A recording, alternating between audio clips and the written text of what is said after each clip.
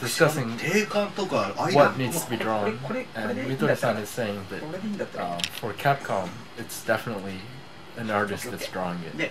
Oh yes, it was one of the pixel artists. And so the original building, Sorry, Mitori-san. Mitori-san is saying, in the original building, there were 2 floors that Human was using. The first floor was the school, and the underground was where the actual development was taking place. Could each of you gentlemen describe your role at Human Entertainment? 皆さんそれぞれヒューマンでの役割を教えてください。僕はさっきちょっと途中になっちゃったんですけど、セプテントリオンそのキャラクターデザインで、ドット絵を。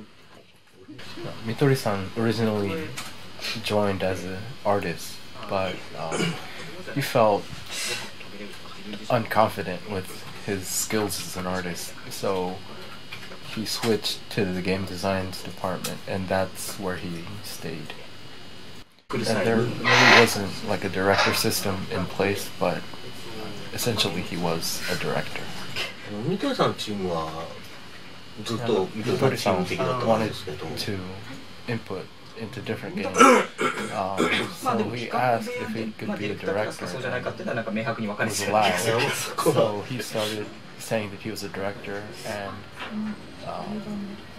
after a while, everybody started saying, "I'm a director, I'm a producer, whatnot."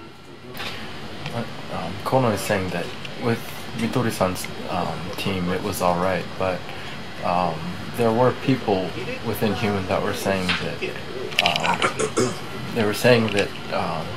we don't want this director system, whereas people like Sura-san were saying that we need this director system. So in that sense, it could be said that Sura-san had a vision for the future. So having meetings and saying who is for this, who is for that kind of meeting often takes time. So what was needed was a top-down system where the director says do this, and that influences the whole production process. そこで初めてコウさんとメインプログラマーとして私が参加したのは初めですかね。でそのThis is Higuchi-san.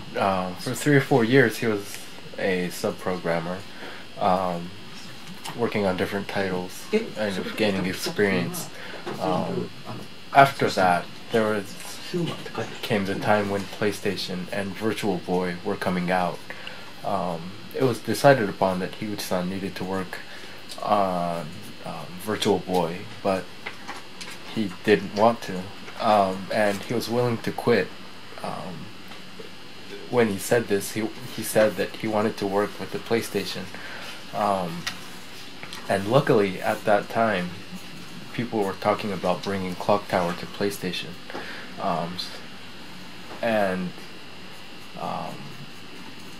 the talk was that if you're going to bring it to PlayStation, why not make Clock Tower 2? So when talks of Clock Tower 2 started to develop, he ended up becoming the main programmer.